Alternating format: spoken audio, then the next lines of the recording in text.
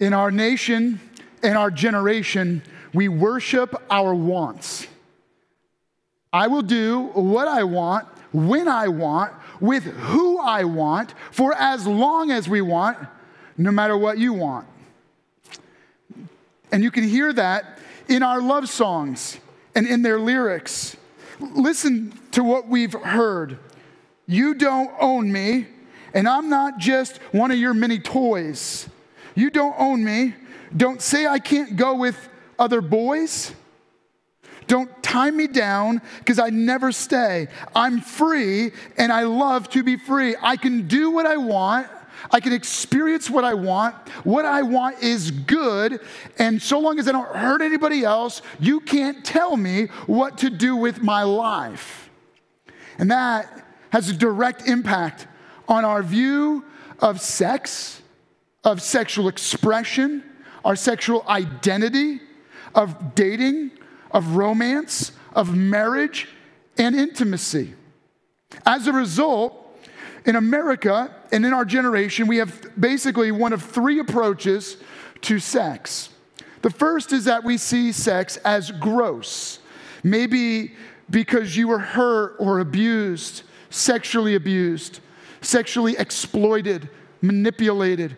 Maybe you were exposed to painful sexual experiences at a young age, or as an adult you were raped or taken advantage of, or you had another painful experience. As a result, for you, sex is directly connected with very hurtful, painful things, and so it's gross. Or maybe you grew up in a religious experience where you were told that God hates sex, or we don't talk about sex. And so for you, you just kind of grew up thinking and feeling like sex is bad. God thinks it's bad, and so sex is gross. Another approach would be that sex is a gift given by God for our enjoyment. And that one's a rare approach to the view of sexuality. And the third, which is the most prevalent, in fact, I would say it's the vast, vast majority of our nation and our generation, views sex as God. And so we worship our sexual wants as God, and we sacrifice our life and our livelihood at the altar of sex. We see anyone and everyone as primarily a sexual being, and we know that sex sells. And so you go, what does it look like when you get caught and trapped in a lifestyle where you see sex as God? And so the thought is this, that sex is the sweetest song you can sing. It fills the love songs. And so I want to tell you an ancient story taken from Homer's The Odyssey about Captain Ulysses and the song of the siren mermaids. So let me give you the background, and then I'll just share a little bit of the story with you. Here it is. So the ships would sail by the islands where the siren mermaids sat on the rocks, luring the captains and their sailors toward the rocks where they would become shipwrecked and perish. It's kind of a cruel trick. The sirens singing this sensual song, and then the ship sailing toward them only to be destroyed and devastated. And so Ulysses is sailing his ship and preparing to approach these islands, and his shipmates are terrified. And so he has a plan. His plan is this, that every one of the sailors would put beeswax in their ears, all of them except him. He wants to enjoy the song, but he doesn't want to destroy his ship. And so he has his shipmates tie him to the mast of the ship. Then they are forbidden to look at him, so that they can't hear or see him appealing and begging to be freed. And so the ship sails, as Homer writes, and approaches the siren mermaids. They're singing, and as it goes, the story goes that Ulysses begins to scream at his men and shout. Then he goes from screaming to threatening, telling them that he's going to make them walk the plank, or he's going to throw them to the Cyclopses. And then he's reduced to begging. The story says that he just falls and he's pleading, somebody set me free so that I can respond to the song and pursue the siren mermaids. Eventually, the ship sails past the islands and the rocks, and the crew, of course, were oblivious to Ulysses' screams and shouts. They couldn't hear his begging, even though his screams grew louder as the song grew lovelier. And as the ship passed by the siren rocky coastline, they finally went beyond the reach of the songs, and the story concludes this way. An exhausted Ulysses, his face a deep scarlet from the struggle, finally was untied and fell limp upon the ship's deck. Why, he moaned with his remaining strength, why does it seem that the things I desire most in this life lead to my destruction? Why must I be restrained from something so beautiful? The mast is my savior this day from the headlong craving for that sweet but deadly song of the siren mermaids. And maybe you're in a similar spot where you've either just put the beeswax in your ears and you refuse to listen to the song at all, or maybe you've tied yourself to the mast of self-restraint and you find yourself weary and exhausted. Most people within a religious context or within a moral context struggle wondering about this forbidden song and why God's restrictions would keep them from enjoying the sensual pleasure of the siren mermaids. But I want to challenge you that there's a different way of viewing our sexuality, and that is that God is not putting unreasonable restrictions forbidding us from enjoying the song. It's that God has actually given a sweeter song, and he has provided instruction on how best to enjoy our sexuality. I want you to think about your sexuality as a powerful resource, a little bit like maybe you have children, training them to enjoy driving a vehicle. It's powerful, and when rightly used, it can be very purposeful and even enjoyable. But if you abuse driving, it can lead to your ruin and your destruction. And so God provides a life manual on how to live. And within the manual of the Bible, what we call the Word of God, is specific instruction from God about dating and marriage, about romance and even sexual intimacy. There is a specific book called the Song of Songs written by King Solomon. And it's called Songs because it's the greatest love song ever written. 8 chapters, inspired by God's Spirit, included in the Bible to provide not just a story, but a God story of love to instruct us on how to best live and enjoy our sexuality. The story and the song is specifically the story of King Solomon falling in love with this young woman, this peasant who he sees and falls in love with, and it tells the story of their attraction, their affection, their courtship, their marriage, and the song is specifically and full of their sexual encounter. And so let me read a little bit to you. You might even wonder as I read, what does a song written, in 1000 BC have to do with my life today? And I think you might find very quickly that it's powerfully relevant to us today. It goes like this: how beautiful you are, my darling, how beautiful. Your eyes behind your veil are doves. Your 2 breasts are like 2 fawns, like twin fawns of a gazelle that browse among the lilies, until the day breaks and the shadows flee, and I will go to the mountain of myrrh and to the hill of incense. All beautiful you are, my darling. There is no flaw in you. And as I'm reading that, I'm thinking you probably are shocked that I would read something like that in an environment like this. You might even be a little caught off guard. And let me also say that there's a lot of metaphor in here, meaning there's some double entendre. You can read between the lines to understand what he's saying about enjoying his new bride in their bed.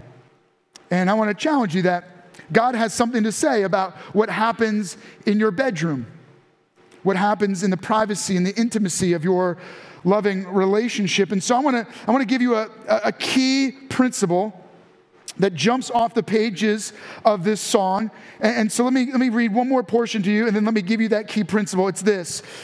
He continues singing, "You are a garden fountain, a well of flowing water streaming down from Lebanon." And then she replies, "Awaken, north wind, and come, south wind. Blow on my garden that its fragrance may spread abroad. Let my lover come into his garden and taste its choice fruits." And what's the point? The principle that God offers regarding the instruction of our sexuality is this: that while the world around you, the culture is singing, telling you that the sweetest song is one of just, giving yourself to every want and every desire sexually, the principle is purity is the sweeter song of sex.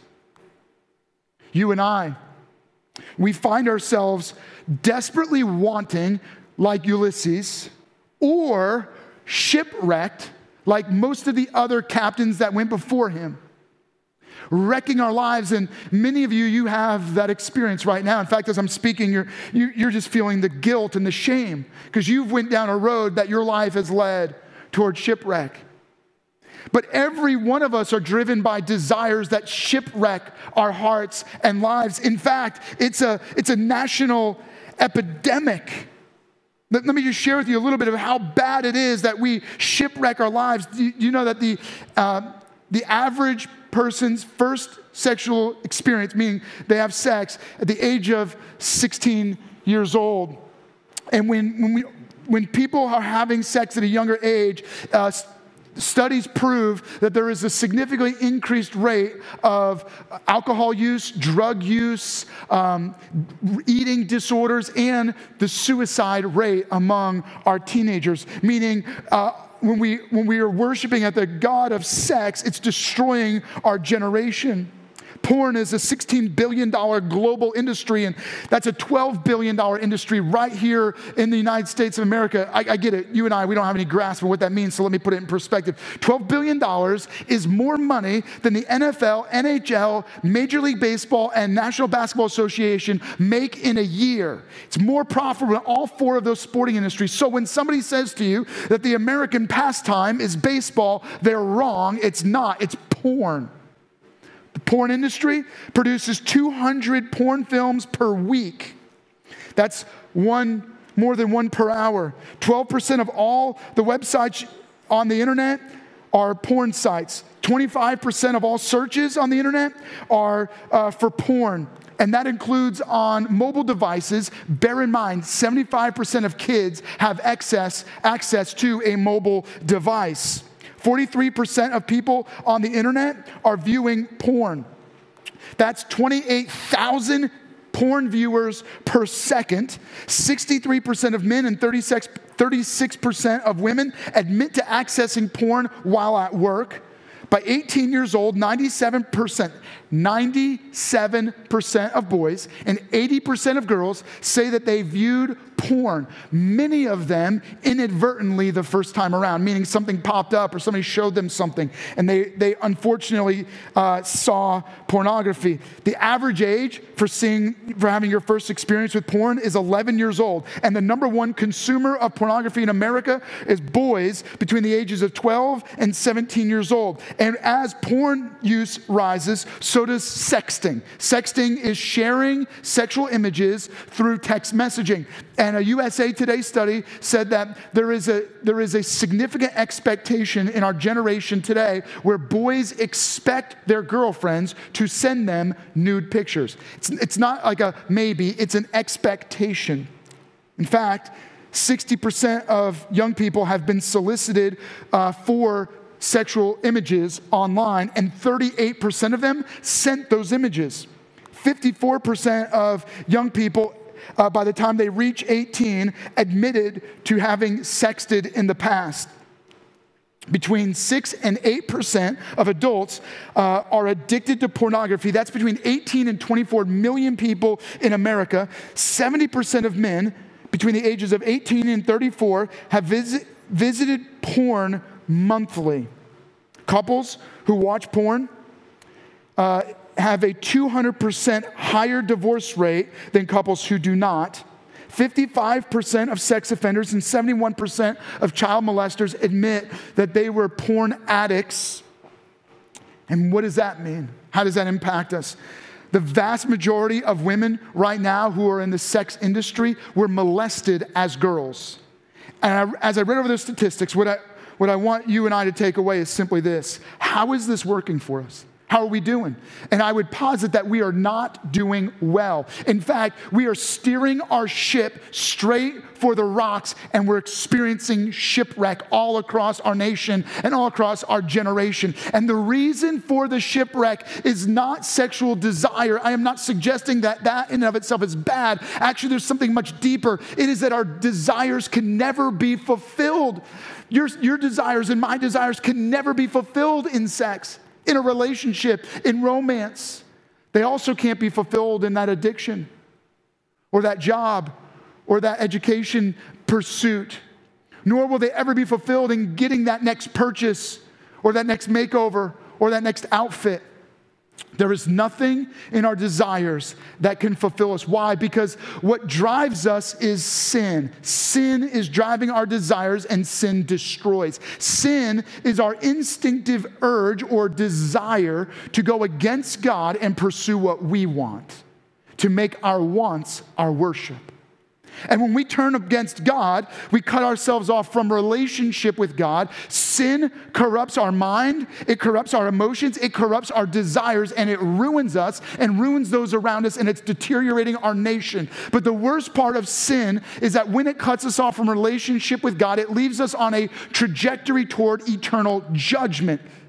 That's right. Our sin desire ruins us forever. But God, refusing to leave you and I individually and refusing to leave our nation and our generation on a crash course trajectory with the siren mermaid song of eternal judgment, intervened in your story and my story by becoming one of us and singing a sweeter song. So let me go back to the story of Homer and the Odyssey of the siren mermaids, because not too far behind Captain Ulysses' ship, there was another great ship, captained by Orpheus. And when they also realized the dangers of the sirens and their rocks, the first mate shouted out, "Captain Orpheus!" But his shout was different, because his shout was one of celebration. "The sweet song of the sirens lies just ahead," he said. And with the announcement, the crew cheered and the great Orpheus smiled. All around the ship, crewmen's voices rang with excitement that part of the voyage that they had longed for was soon at hand. In fact, there were some on the ship who had come along just to hear the music. With a knowing smile, the dauntless captain received a beautifully adorned case from his cabin boy. The acclaimed Orpheus carefully removed the priceless instrument as the crewmen stood nearby with bated breath. Then, the princely grace, he lifted the instrument above his head in a gesture of victory, while the crew around him whistled with enthusiasm, "Play it, Captain! Come on, great Orpheus, play it!" And they cheered and they shouted. All eyes were transfixed upon their hero. Captain Orpheus took his stance and began to masterfully play the most perfect music of the men's ears had ever heard. Each crewman became lost in the reverie of the song. All too soon, the siren coastline was out of sight, and the master musician concluded the song that he himself had composed. Not a single man aboard the ship was tempted by the siren's melody. In fact, no one even noticed it. Though the mermaid's music was alluring and sweet, the superb Orpheus played for his crew a sweeter song. And I want you to know that Jesus Christ came to earth to die on a cross, to take the collective, eternal judgment that you and I deserve on himself, so that when he died once for all. He allowed his life to be driven against the rocks of sin, to absorb our judgment, our shame, our guilt. But he not only died, he rose again, and in his victory, he conquered the power of sin. He defeated the strength of death and set us free from eternal judgment, so that anyone who believes in Jesus by faith is forgiven of their sins, given new life, shame and guilt removed. And when we believe in Jesus by faith, God's invisible eternal spirit comes and enters into our eternal spirit, and we become filled, forgiven, and fulfilled and satisfied in Jesus Christ, which means we experience love from God that is the sweeter song. Love that transforms our desires. Love that transforms relationships. Love that transforms our approach to sex. So that now we can experience the love of Jesus, which transforms us. Then we express that with a sweeter song, transformed by Jesus Christ, the love that we receive from God. Now, how do you apply that to your life and mine? How do we live this out in our everyday life as we look at purity being the sweeter song of sex? Let me just read a passage to you. Songs chapter 8, verse 3 and 4. She, the bride, is singing this, and it is regarding sexual intimacy, but then she makes a critical point. His left arm is under my head, and his right arm embraces me. And then she turns, daughters of Jerusalem, I charge you, do not arouse or awaken love until it so desires. And the principle is this: if we're going to enjoy the purity of the sweeter song of sex, then this is essential. We must guard our purity before marriage. Sexual intimacy has its ecstasy when used the right way in the right timing. But it has its pain when abused the wrong way and in the wrong timing. And our challenge is that we throw caution to the wind. We pursue the Siren Mermaid song, and we find ourselves shipwrecked. And I want you to know, as you're hearing this, if you're feeling a little bit guilty right now, this message is not about your past. It's not about stirring guilt in you. I want you to know that Jesus forgives, Jesus heals, Jesus transforms. He's giving you new life. But I also want you to know that he wants to give you a future. He wants to forgive your past, draw a line in the sand, separating your past from your future, and then give you a new future where you can walk in purity. Even if your past has been corrupted by sin, you can walk into the purity of future. And as you walk into the future in purity, you need to guard your sexuality before marriage. What does that mean? What that specifically means is you must set healthy biblical boundaries around your personal sexuality and establish godly standards in your relationships. One of the most essential boundaries you and I must establish is that we must not become experts of human anatomy. What I mean by that is we live in a culture of human anatomy experts. A diamond expert is someone who looks at a lot of diamonds and becomes trained to see only the flaws. If you spend your time looking at a lot of human anatomy, you will only begin to see the flaws. And you shift from enjoying what God intended to evaluating. Instead of it being pleasure, it becomes pain. Which means you and I must guard ourselves against viewing porn, against engaging in pornographic conversations, against reading sexual books about sexual fantasy, seeing movies, listening to music that all arouses unhealthy desires, which is why we have to guard ourselves against unhealthy sexual desires and self-stimulation. It's not appropriate and it's not healthy because it stirs ahead of its time ungodly sexual desires that should only be fulfilled within the God-given confines and covenant of a marriage relationship. Additionally, you and I should put boundaries around our sexuality, guarding our sexuality before marriage, expecting others to respect our sexuality. If you're in a dating relationship, the other person must and should respect your sexuality, which means they should not touch you in ways that inappropriately stir sexual desire. They must respect your body and not touch you in places in ways that they should not touch you. They must respect you. Additionally, I want to challenge you just to establish standards within your relationship. Let me just give you a quick metaphor. If you're a parent and you have a yard, and then beyond the yard, you have a sidewalk, then another little strip of land, and then there's a big busy street. Where do you tell your kids not to go? Do you say, just don't play in the busy street? No. You tell them, don't go past our yard. Meaning, if they set foot on the sidewalk, they're punished. You and I, similar. Why? Because you're trying to protect them from ultimate destruction by setting boundaries several steps back. Similarly, if you want to guard your sexuality, set standards much further back than just sexual intercourse. That way you protect and guard your heart and your purity. In a letter to the church in Corinth, the Apostle Paul wrote about our purity, challenging a church that lived in the city of Corinth, a city of great sexual perversion, a city of sexual exploitation and manipulation, of abuse and misuse. And he wrote this in 1 Corinthians 6, verse 18, "Flee from sexual immorality. All other sins a man commits are outside his body, but he who sins sexually sins against his own body. Do you not know that your body is the temple of the Holy Spirit who is in you, whom you have received from God? You are not your own. You were bought at a price. Therefore, honor God with your body." Let me be very clear. Your sexuality is not yours. It is a gift given to you from God and to be used to honor God.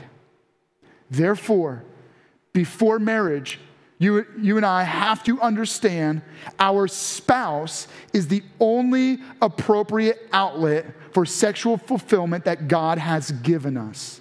If you do not have a spouse in marriage, then you do not have an outlet for your sexual desire. Therefore, do not arouse and stir sexual desire and then be stuck with no appropriate outlet. You and I'm not talking about tying yourself to a mast. I'm talking about throwing yourself into the love of God, finding your satisfaction and fulfillment in relationship with God and in appropriate other relationships, godly friendships, godly dating that is not arousing sexual desire in an unhealthy way. Now, let me shift over and let's talk to our couples.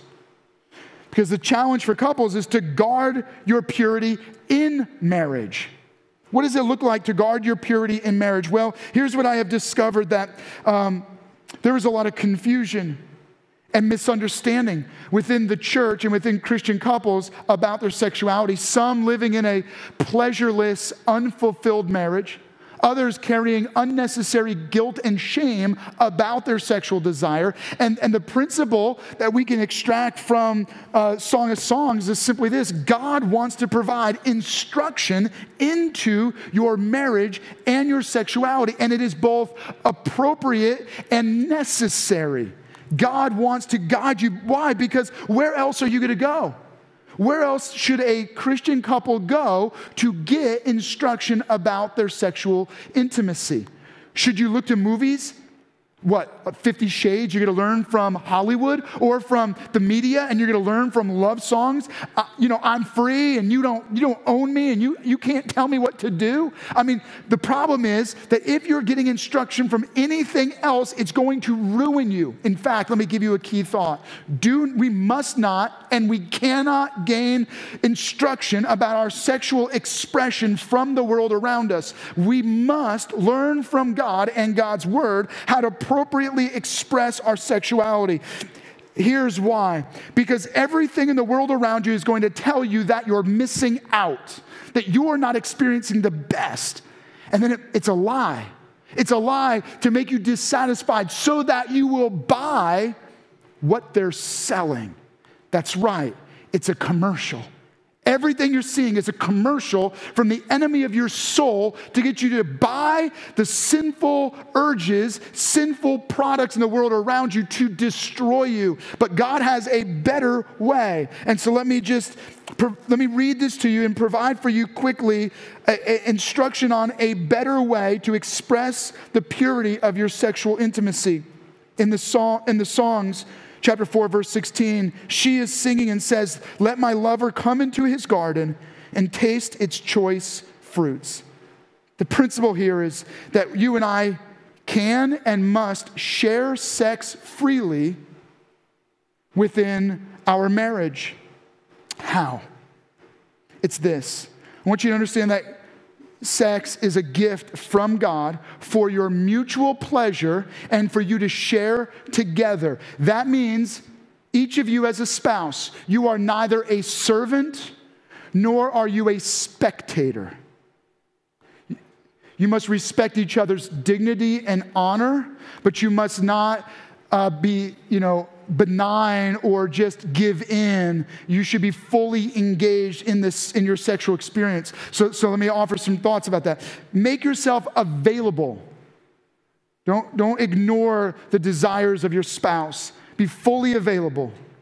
I realize that you go through seasons in marriage and life when you can't be as available as you would like, but offer yourself available as much as possible. In fact, just to give you an idea of maybe you're thinking, how much should I make myself available? Well, at least God provided one day a week for you to Sabbath, for you to rest, to sleep in, for you to be part of the church and to grow spiritually, to be the best version of yourself. I mean, what better day of the week than for you to also make yourself available to your spouse? So at least once a week on the Sabbath, God created space for you to have extra time together. Just saying, maybe that's a thought for you to consider. Another critical part as you read the song is that this couple they're communicating creatively. Here it is.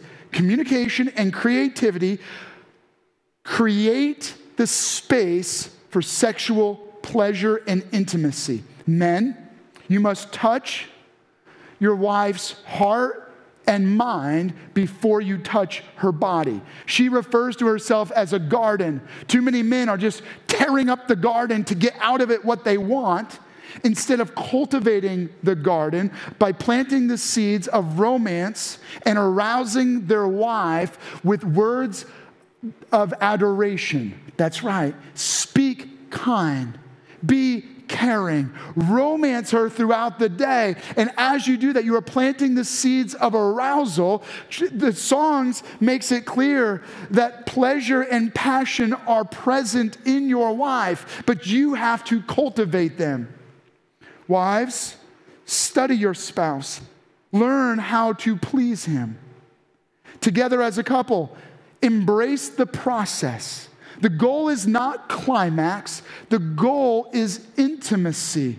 The climax is a momentary pleasure that God created as a gift, but the goal is oneness. That throughout Scripture, you constantly hear words regarding sex. The words that the Bible will use is to know and to become one, meaning there is a transcendent level or a transcendent experience within sexuality where a couple comes together and becomes one. That is more than sex. It's about relationship. It's about coming together in spirit, in mind, in body, in soul. And God designed you to embrace the journey, embrace the process, to be creative. Don't get stuck in a dual routine. He talks about it like a garden full of spice and aroma. The best way to spice up your marriage is a little bit of variety in your bedroom. And so maybe study how to pleasure your spouse, and there's nothing wrong with that. That is for your enjoyment. Let me conclude with you couples this way. God designed you to enjoy the gift of purity within your marriage. Guard your marriage from outside influences that would create shame and guilt within your marriage, but fully enjoy and embrace your sexual intimacy. Now, for each one of you, I want you to pause. And I want you to just take a moment and allow God to speak to your heart right now. I shared about how our culture sings the song of sex and It's like a siren mermaid song inviting you to shipwreck your life against the rocks of destruction. And maybe you find yourself there right now, and your moment is simply to say, God, forgive me. God, cleanse my life. I need your purity to wash away my impurities. I need your Spirit to cleanse away my sin. And that's your moment to pause and pray. Others of you, you need to get back to guarding your purity.